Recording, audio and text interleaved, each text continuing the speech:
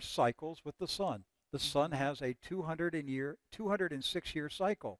We just came out of the global warming cycle.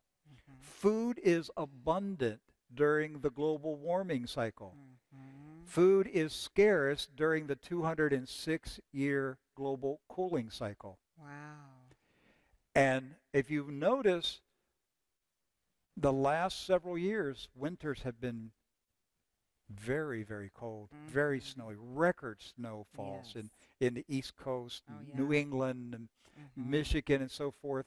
The Great Lakes frozen, solid up through late spring. Right. These are signs that the sun is cooling down. Mm-hmm. The Russians are very adamant about this. Um, the, the the head of the Russian um, International Space Station, the section of the Russian side of it, Mm-hmm. he is flat out saying, and he was saying this 7 years ago, the little ice age will start in the winter of 2015. Really? Oh. And it's on record. You can go on the internet and find these predictions.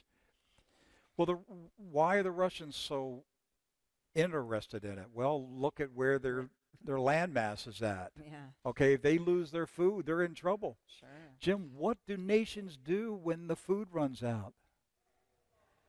They go to war. They go to war. They have steal to it from find- each other just like they will. Yes.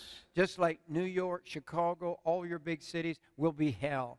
The gangs will take what they want. They will kill to take what they want. And then they will start eating bodies of the people they kill.